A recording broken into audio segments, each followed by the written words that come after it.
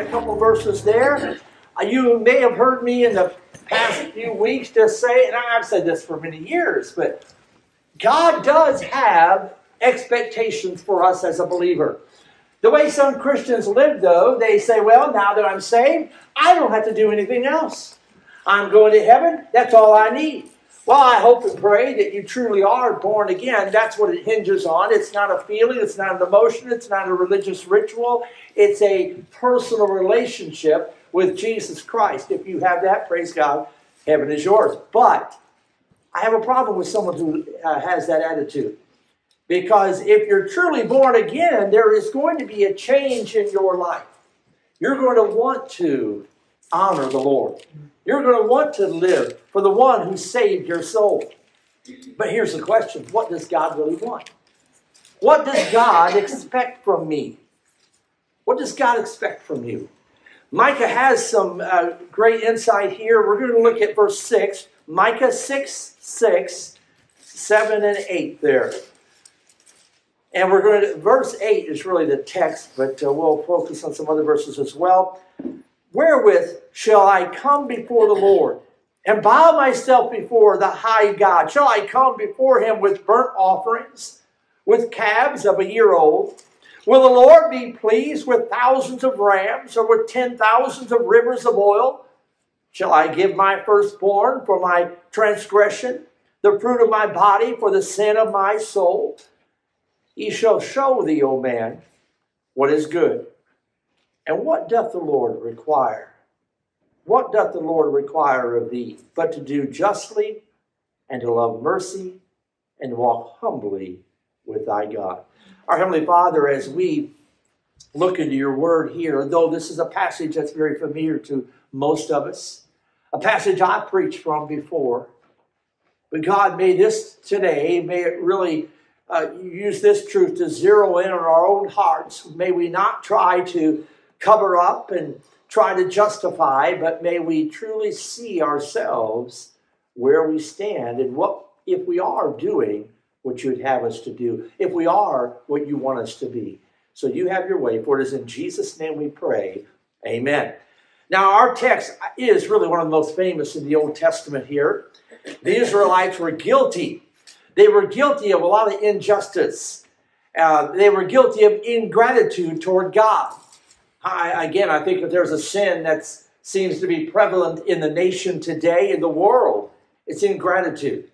And but the Lord asked his people here in verse 3, what have I done unto thee?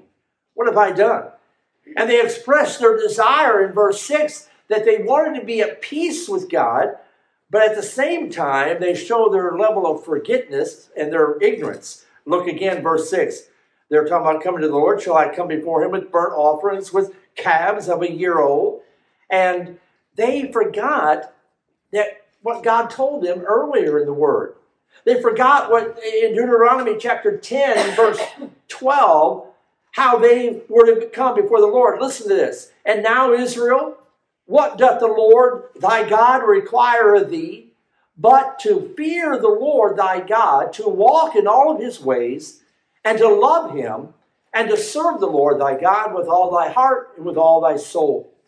I thought the Sunday school lesson Brother Morris taught this morning goes well with the message here as well. But they were obviously, these people in Malachi or Micah's time were obviously ignorant of how to come before God. Look at verse 7. Will the Lord be pleased with thousands of rams, with 10,000s of rivers of oil? Should I give my firstborn for my transgression? I mean, you can see the ignorance in these people. Had they so soon forgotten who God is and what he does require? And so God has often made it clear that to obey is better than sacrifice. And they act as though they had to pay him off. So what will it take to motivate us to have that kind of intimate, committed relationship that God wants to have with each and every one of us? Again, what doth the Lord require of thee? What doth the Lord require of thee? Number one, God expects us to do justly. The Lord has some requirements here for his people, and the Hebrew word translated require, it carries the idea to search for or to look for. It's like the requirements that a job may have. To have that job, they post a job at work, and they also put the requirements for that job. The personnel department is looking for someone who meets those requirements, who has those qualifications. And that's kind of the meaning here of this word, what the Lord requires of us. God requires, or he expects us to live up to what we already know. You know, sometimes we worry about, well, I just don't know all the things about the Bible, and I don't know all the prophecy and all this or that. Listen, what do you know? We've sat in church for years, many of us, for some, all of our life. All we can remember is sitting in the pews of the church on Sunday, hearing the preaching of the gospel, hearing it being taught in Sunday school. Do you think we would be different if we would have been, or just do what we know to do? If we would be obedient to the truths that we've heard already, rather than what we don't know? Yes, I would say it's good that we all have a desire and a hunger to know more and to be more, but what about what we already know? Are we doing it? Are we obeying it? Well, the problem here with the people around Micah was that they were not. God wants us, what he requires is just to do justly, The people in Micah's time were, for the most part, doing the exact opposite. I don't have time to go through all of it. Look back in chapter 2, though, just a couple verses to point this out. The heart condition of these people in chapter 2 and verse 8. The Bible says here, even of late my people is risen up as an enemy. He pulled off the robe with a garment from them that passed by securely as men adverse from war. And just showing the heart of the people here, look over also in chapter 3 and verse 1. Chapter 3 and verse 1. Let me just skip down to verse 2. Who hate the good and love the evil, who pluck off their skin from off them, and their flesh from off their bones, who also eat the flesh of my people. It goes on, just the horrible behavior of these people. Chapter 6 also, in chapter 7 as well. Look at a couple verses there in chapter 7, and I'll be done just pointing these truths out. Verse 3, chapter 7, verse 3. That they may do evil with both hands earnestly. The prince asketh, and the judge asketh for a reward, and the great man, he uttereth his mischief desire. So they wrap it up. The best of them is as a briar. The most upright is sharper than a thorn hedge. The day of thy watchman and thy visitation cometh. Now shall be their perplexity. So the people were not dealing justly with one another. Justice doesn't damage the reputation of another individual. That's not justice. You know, a lot of people today, I guess you could say, well, it's the human nature. You're right. But as a Christian, we have someone who dwells within us to combat that human nature, to be victorious over the human nature. But many humans love to gossip, and they love to throw out innuendos. And you can damage the reputation of another person by just stating your opinion as fact. You said, no, wait a minute, preacher. We all have a right to our opinions. That is true. We all have a right to our opinions, but we ought to challenge ourselves whether or not there's justice in what we are about to say or what we are saying. Is there justice? Justice doesn't defraud. Justice doesn't oppress. Justice does not try to destroy another individual. And think about it. We can see something, hear something, and then we start trying to fill in the blanks. And then we talk to someone else and we tell them, oh, did you hear what I heard? Did you see this? But we don't know all the facts. If we have a question, if we have a problem with a brother or sister, let's go to them. Ask them about what's going on. If you would take your Bibles, keep your finger there in Micah, but go all the way back to the New Testament, all the way back to 1 John. 1 John chapter 1. 1 John chapter 1. This is how we ought to be living. 1 John chapter 1 and verse 5. This then is the message. I love when John here, he doesn't say this might be the message. I think it's one of the messages. No, he said this is it. He uses that phrase over and over in 1 John.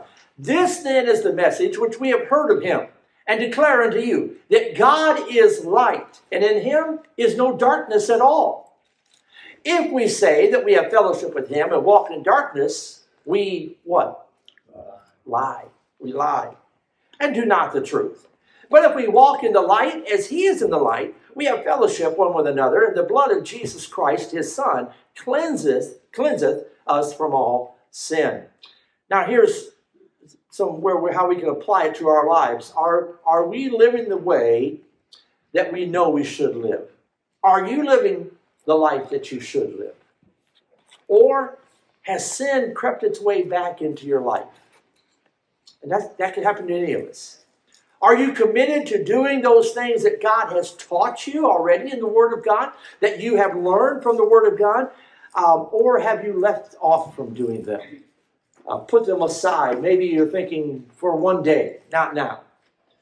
According to 1 John chapter 5, verse 7 that we just read, your freedom from the power and the consequences of sin is wholly determined on your commitment to right living.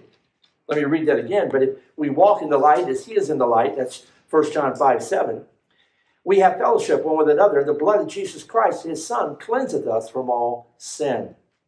So here's what God wants for us to do justly. It implies a decision has been made. Deuteronomy, and I'm going to have you turn with me to some of these scriptures, because I want you to see them this morning. Deuteronomy chapter 30. Again, Mark and Micah, because we will be, I will hopefully come back there. But Deuteronomy chapter 30 and verse 19. Deuteronomy 30 verse 19. I think it does us well to read the scriptures, to see, to hear what God is saying directly. It implies a decision has been made to do justly. Deuteronomy 30, verse 19. I call heaven and earth to record this day against you, that I have set before you life and death, blessing and cursing.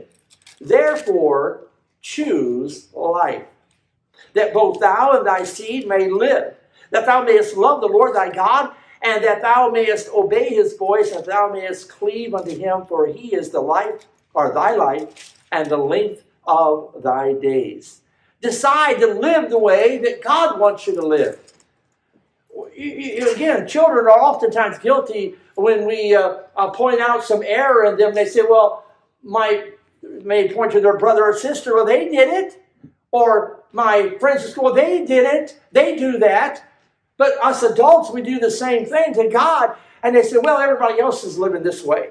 Listen, decide to live the way that God wants you to live. Decide to be faithful to prayer, faithful to Bible reading, faithful to God's house. No matter what others are doing, make that decision. Do justly. Decide to live and the way God wants you to live, and give of your time and your talent as well as your treasure to the Lord.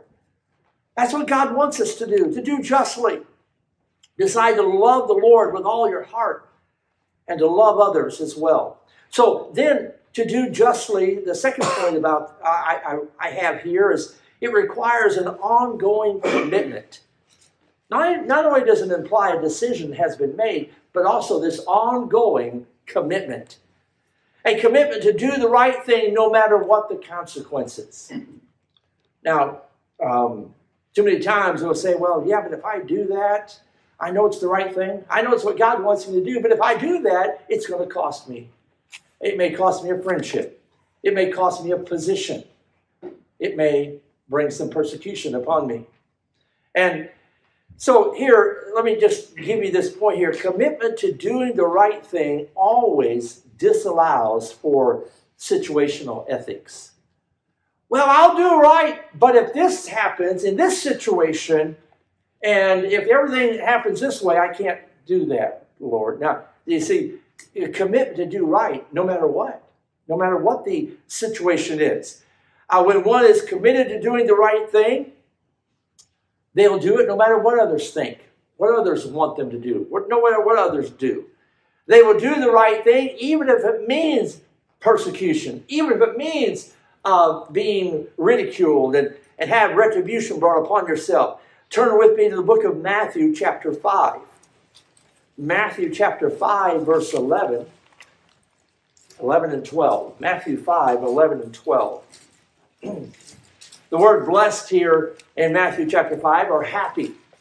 Happy are ye, Matthew 5, 11, when men shall revile you and persecute you. Now, this sounds like an oxymoron here. This does not sound right. Happy is a man who's persecuted, who's reviled, and shall say all manner of evil against you falsely for my sake. And that's the key right there. There's no truth in what they say. They're doing that because of Jesus' sake. Rejoice and be exceeding glad, in verse 12 it says, for great is your reward in heaven. For so persecuted they the prophets which were before you. Now, go with me to the book of Luke chapter 12. Luke 12, verses 4 and 5.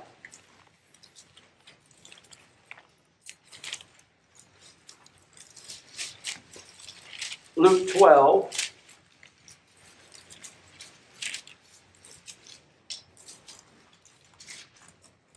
And verses 4 and 5, where Jesus says unto them there, be not afraid of them that kill the body. I understand the fear in this world. I understand we are human. I understand the element of fear of death. I have often said it's not the matter of dying that scares me, it's the matter of how it's going to happen. But listen, we are not to be afraid of them that can kill the body. I think we could even include the coronavirus in there, right? I think we could even include cancer in there. Whatever other disease or sickness or thing that can actually kill the body. Don't be afraid of that. And after that, they have no more that they can do. But I will forewarn you whom ye shall fear. Fear him which after he hath killed hath power to cast into hell. Yea, I say unto you, fear him. And so do justly requires this ongoing commitment. God expects you to live up to what you already know. Listen, if you've been saved 5 years, you know a lot. You've heard a lot. You should be living up to it. If you've been saved 10 years, 20 years, 30 years, 50 years, 60 years, boy, we should be living justly. I know those are just words, but they're powerful words from the Word of God. This is what He expects of us, to do justly. You and I cannot do justly if we do not have we're not applying the Word of God to our own lives. And secondly, God expects you, according to what Micah states there, to love mercy. God expects you to treat others right. Now, for this, I'd like to go to a New Testament scripture in the book of Mark, chapter 12. Mark, chapter 12. And verse 28. God expects you and I to treat others right. But you don't know what they did to me, preacher. That isn't taken into account.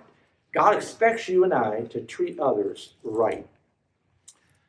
So, here I just closed. I'm sorry about that.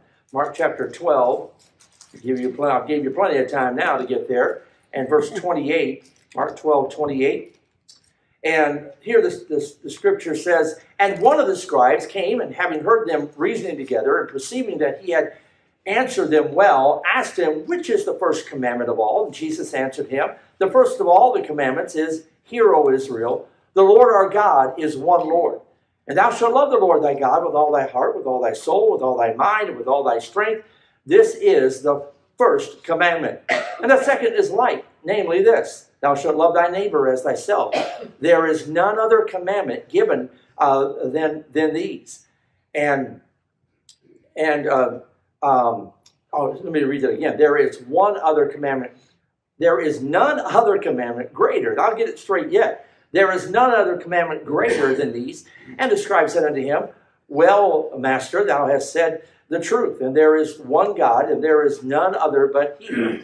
And to love him with all the heart, and with all the understanding, and with all the soul, with all the strength, and to love his neighbor as himself is more than all whole burnt offerings and sacrifices. And when Jesus saw that he answered discreetly, he said unto him, Thou art not far from the kingdom of God, and no man after this durst ask him any question.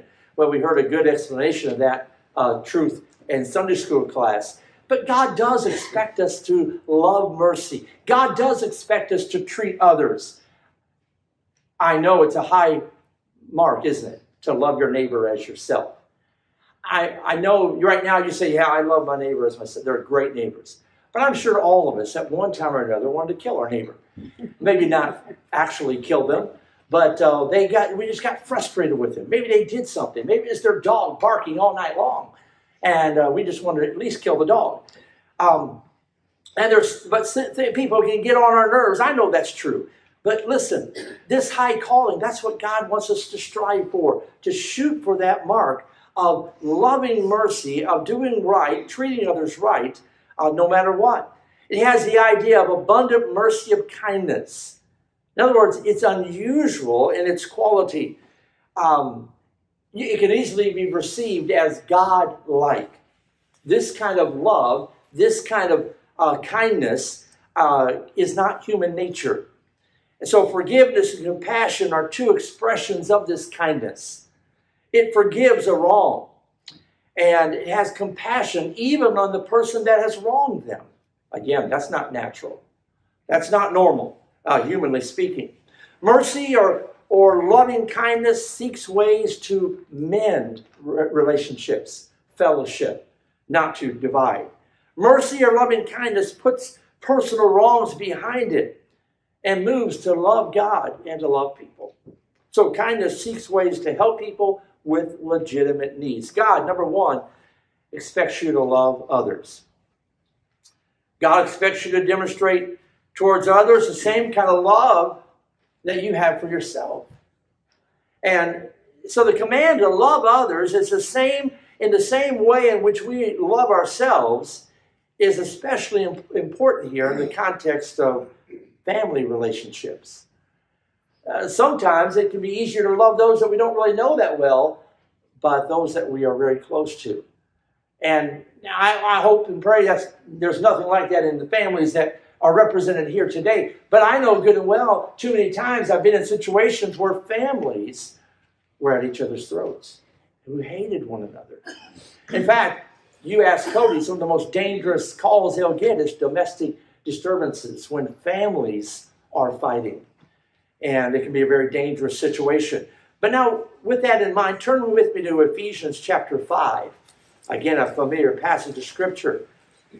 But I think the Word of God gives us the answer here. Ephesians chapter 5. And this definitely speaks of the relationships here in the family. Look at verse 25. It says, Husbands. This is Ephesians 5:25. Husbands, love your wives, even as Christ also loved the church and gave himself for it, that he might sanctify and cleanse it with the washing of water by the word, that he might present it to himself a glorious church, not having spot or wrinkle or any such thing, but that it should be holy and without blemish. So ought men to love their wives as their own bodies. He that loveth his wife loveth himself. For no man ever yet hated his own flesh, but nourisheth and cherisheth it, even as the Lord the church.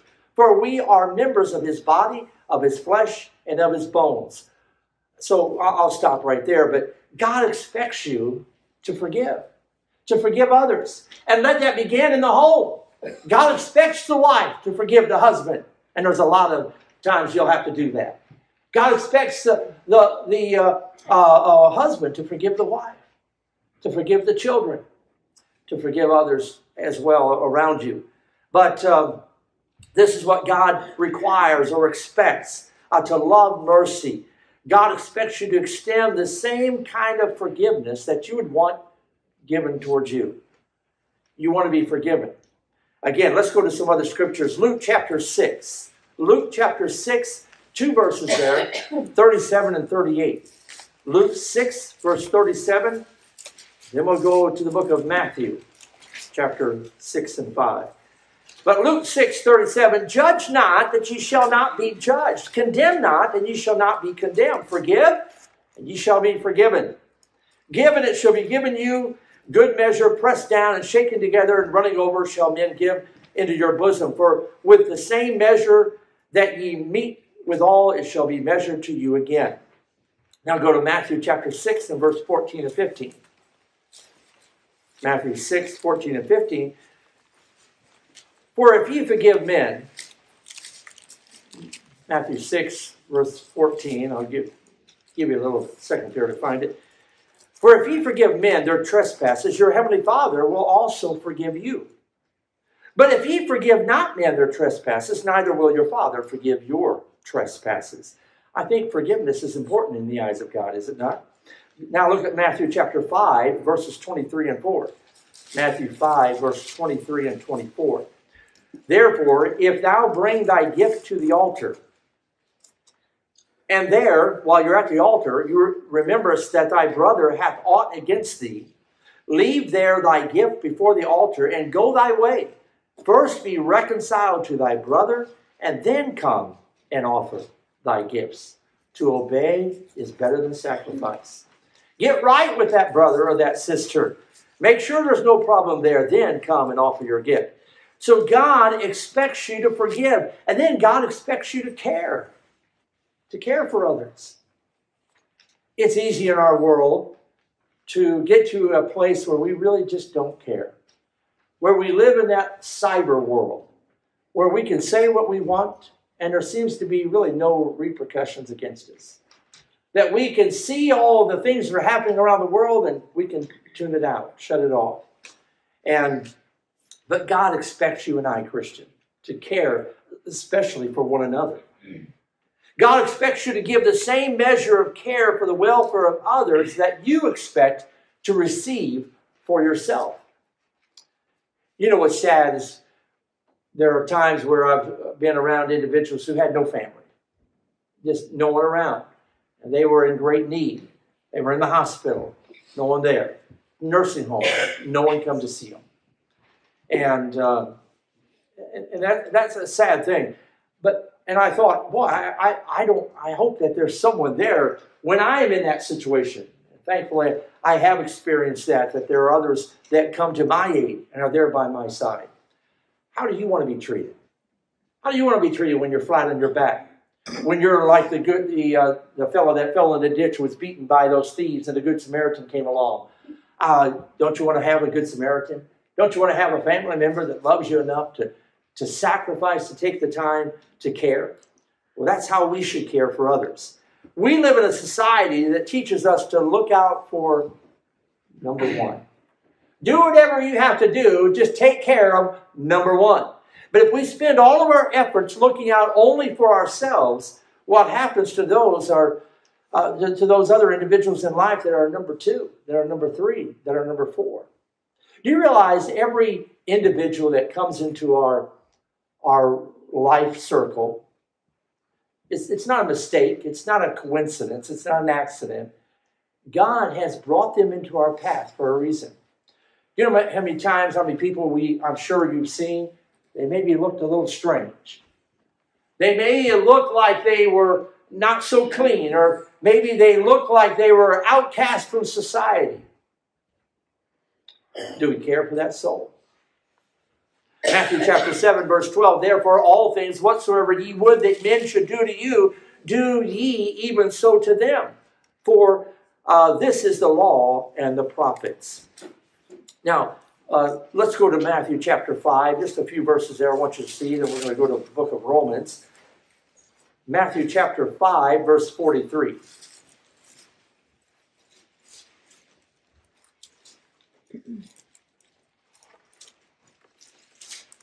Matthew chapter 5, verses 43, we'll read down through verse 48. Ye have heard that it hath been said, thou shalt love thy neighbor and hate thine enemy. But I say unto you, Love your enemies. This is Jesus speaking. Bless them that curse you. Do good to them that hate you. And pray for them which despitefully use you and persecute you, that ye may be the children of your Father which is in heaven.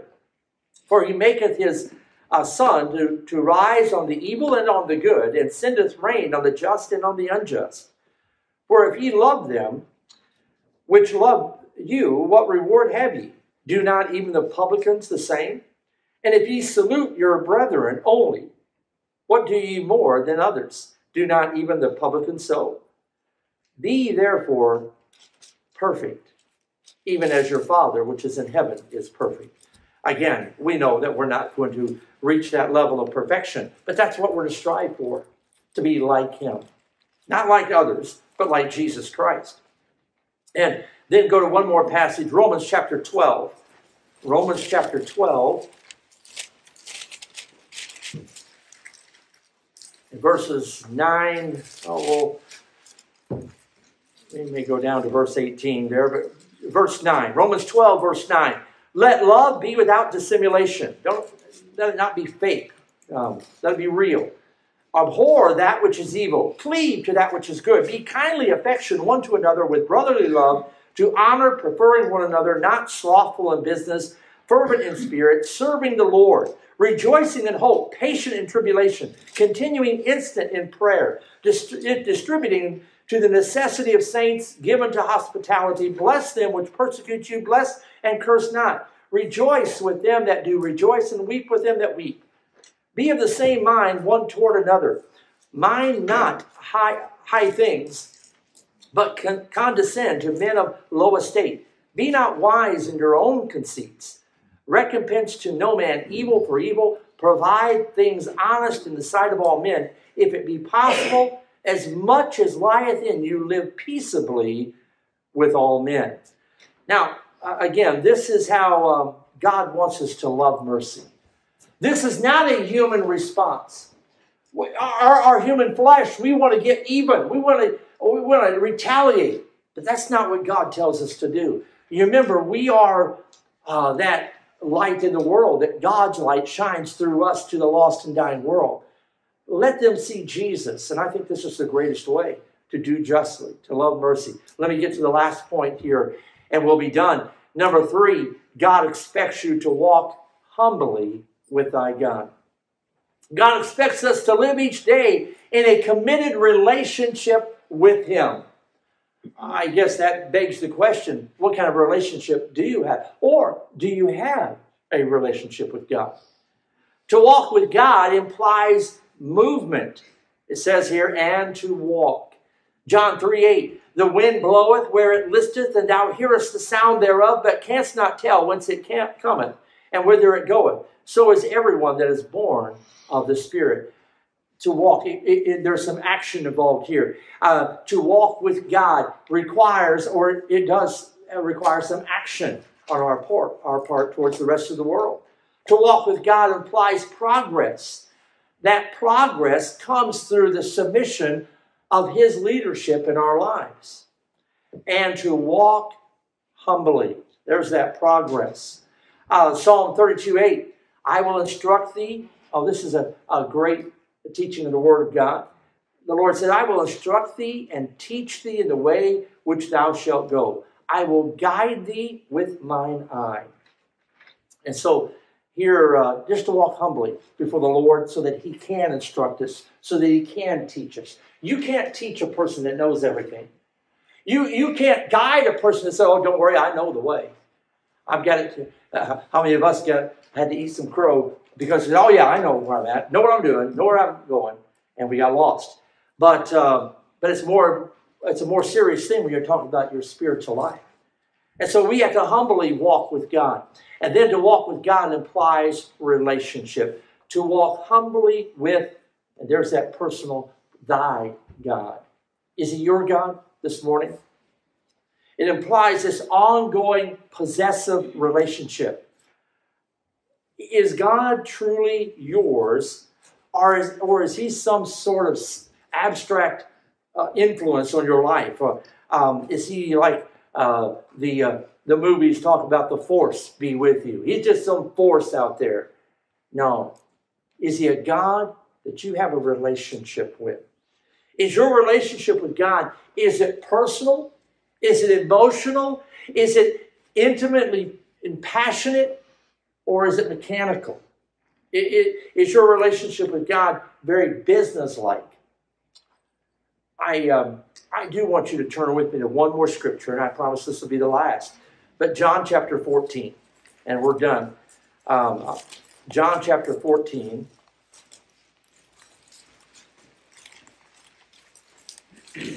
John 14, verse 15.